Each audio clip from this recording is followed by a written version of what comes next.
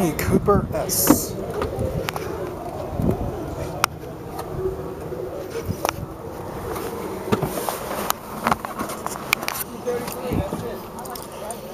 This is a 2011 Mini Cooper S with 3,000 miles.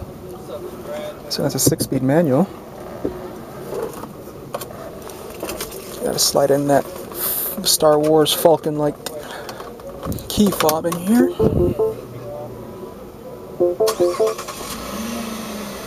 Make sure it's out. E-brake. Well, this is the first one I see out here. This is the first one I sit inside. Even at the auto show, I couldn't even get access into one of these. Well, let's get around and critique the interior. Dashboard is all soft to the touch, believe it or not, up in this section. Though up above the center stack or the instrument cluster, it does harden right back up here in this section. But once you go over to the side to the airbag, it softens right back up. Obviously here are the hazards. Your speedometer is this huge thing right there. Right in the middle is the information display, such as the radio. You can see right there. In the middle over here, right in front of the steering wheel, you have your tach, which is just similar to what Honda does. They put lots of emphasis with the tach as well. And you also have a little digital readout of your speed, so you don't always have to look to the center stack.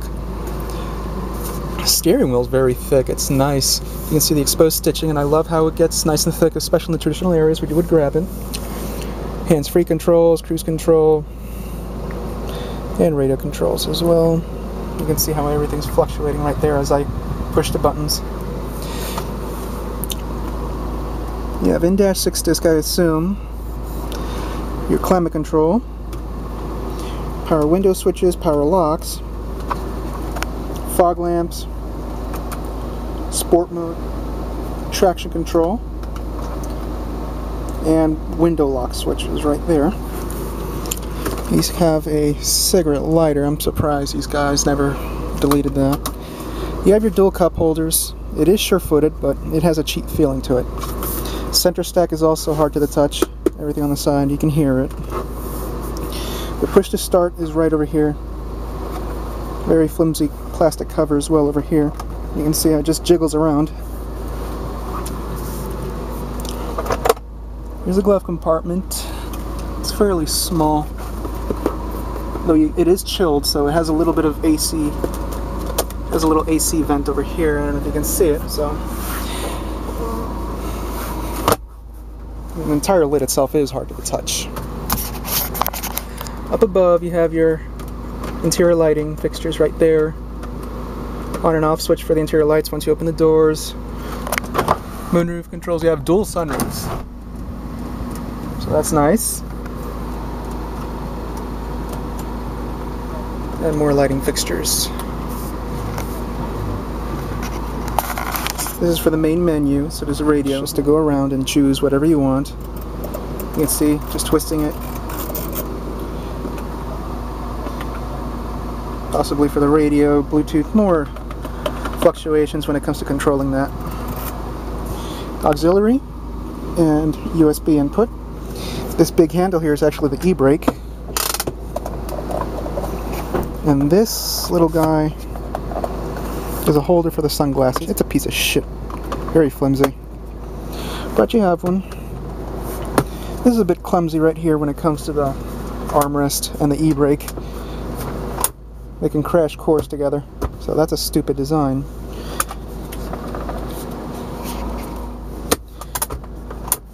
It is sure-footed. And it's not hard to the touch. The armrest itself, it is kind of padded, like a rubbery finish to it. Seats are actually somewhat comfortable. They're not too bad. More lighting fixtures up in the middle. That lens is very flimsy. You have your sun visor. It's mirror and vanity light, so it's not too bad. Some oh shit handles, so the driver can say oh shit. Door panel It is somewhat soft to the touch, mostly like a rubbery finish. It's not too bad. Armrest is very plush, thankfully. This is hard to the touch, this entire section back here. All of this. Just this rubbery finish right here, that's about it. And this padding right there for the armrest. Power mirrors.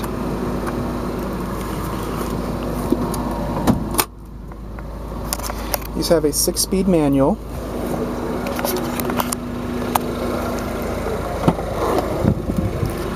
Your seat legroom isn't too bad. And materials follow through into the back seat when it comes to the door panel. Rubbery finish around the entire thing. Though you have a somewhat hard armrest over here. Not much of one at all.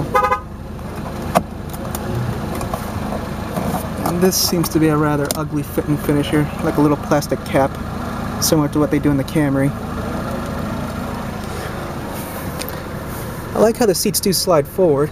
If you wish, you can see the railing right there.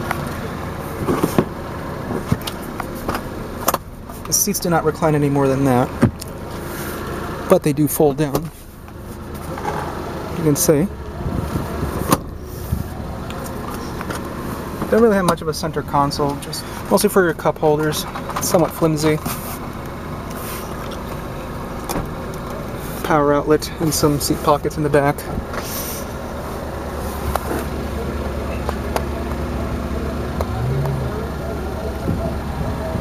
Yeah, it's not a bad place to be though.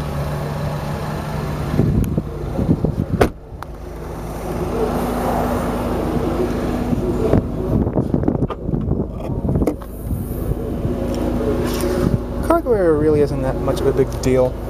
It's somewhat tiny. But you have a little floor in here that's sunken in. Just lift it right up and you have a little storage area. So it's not too bad. Seems like a car cover or a jack storage in there. Yeah, that's jack storage. First aid kit. And a little cargo cover up here.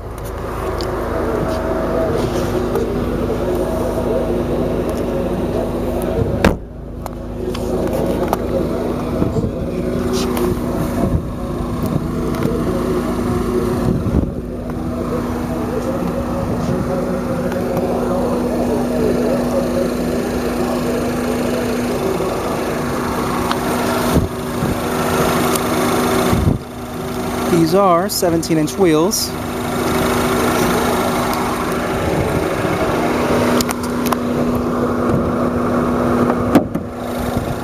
There's a 1.6-liter turbo, 4-cylinder.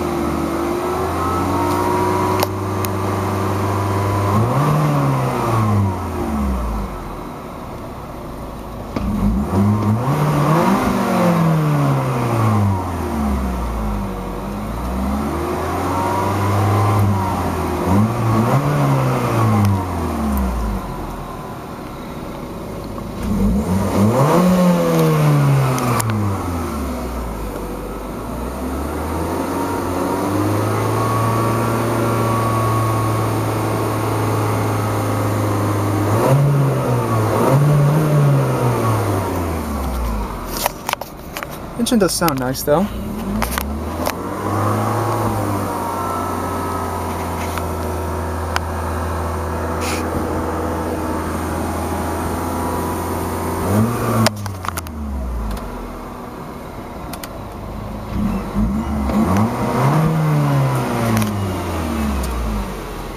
Alrighty, so let's give this car a break.